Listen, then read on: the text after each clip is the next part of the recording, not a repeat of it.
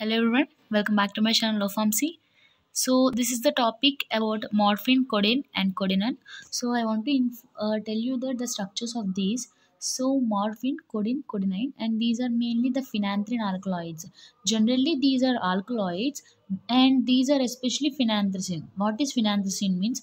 When a three-membered benzene ring fused in this structure like here 1 2 3. So if it is fused like this is called as phenanthrene. Okay, so these are the alkaloids of phenanthrene.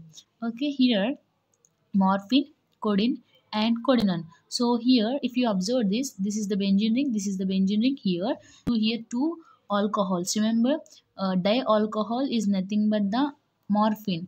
Okay, and next when it comes to here codeine. So codeine means one OCH3 group and remaining is same as like morphine. And here codenine, here only the change is here double bond of O, so that's why ONU1 codeine.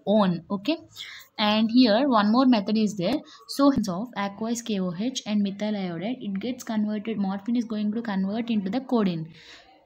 By using the chromic acid, that is H2CrO4, it get converted into the codenone. Okay, here in the presence of chromic acid H2CrO4, it get converted into the codenone. Here only difference is addition of the ketone group here. Okay, thank you.